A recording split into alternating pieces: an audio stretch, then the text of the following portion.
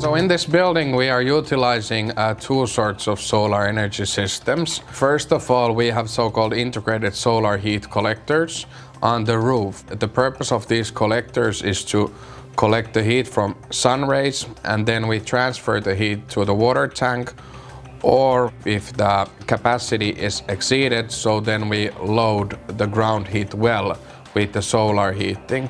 So when we do that, so then we can pretty much pump up the heat back when we wish, and then also in the dark times we can utilize that solar heat for the house heating.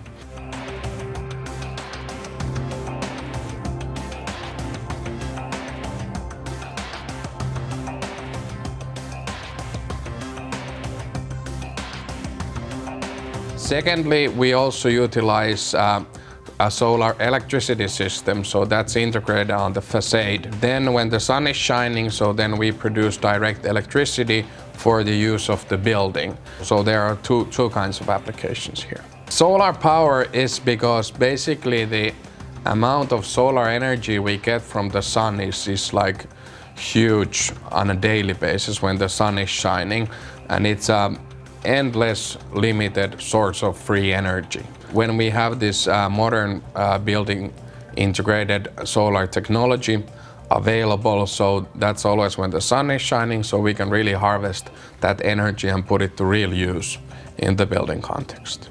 Arkkitehti voi hyödyntää rakennuksen sijoittelussa tontille sitä, että käytetään aurinkokeräimiä julkisivuissa. Saadaan ne optimaaliseen suuntaan. Aurinkosähkökeräin on korkean teknologian tuote. Se on hyvän näköinen, se on kestävä. Siinä on hyöty-hinta-laatusuhde korkea.